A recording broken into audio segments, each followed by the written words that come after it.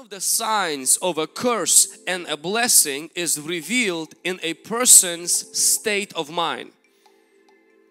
Many times we look at the person's finances, we look at the person's health, we look at the person's relationships, we're like, well, there must be a curse in that.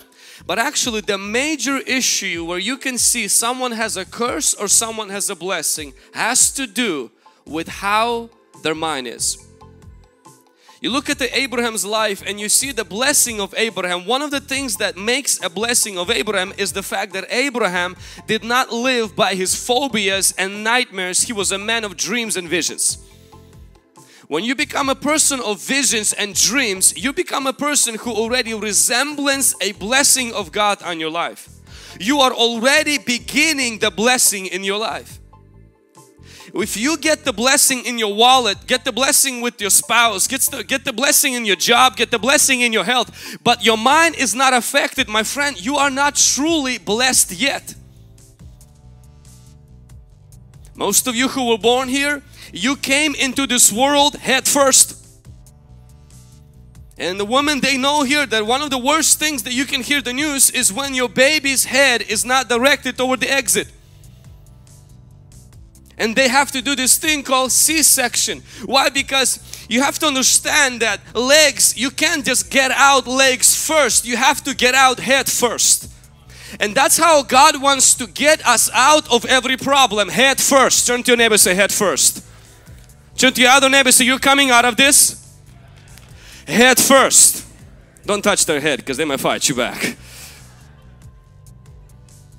You want to get out of a situation in your life, you must understand you cannot get out with your wallet first, with your wife first, with your girlfriend first, with your education first. God first wants to set your head free.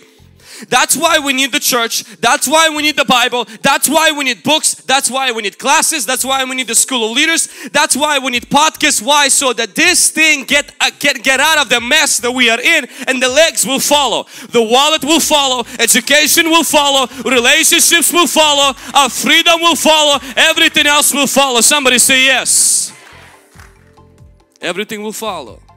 We see that in the Bible when the scripture says that Satan blinded the eyes, the minds of people, and they don't believe the truth. We see the scripture tells us that people can have an anxious mind, where your mind is just so soaked with anxiety, where actually your mind gets the name anxious. The scripture even says when people refuse to keep God and truth in their mind, that they are turned over to a debased mind, a perverted mind, by which they are led eventually into perverted things, as Apostle Paul describes in Romans chapter 1. We see in the scripture when a man was demon possessed, he actually ran around naked, mental, and when he got free from all of his demons, one of the first signs that he was free is the Bible says he was sitting in his right mind. The scripture says that God has not given us a spirit of fear, phobia, anxiety, depression, intrusive thoughts and nightmares, but He's given us a spirit of power, love and a sound mind. Somebody say sound mind. It's a clear mind. It's when you can think straight even when things are tough, but there's something about your mind. It's a sharp and there's a laser because it's filled with the truth. The scripture says when we renew our mind, means when our mind gets an update and a renewal, our life begins to reflect that by being completely changed. Amen.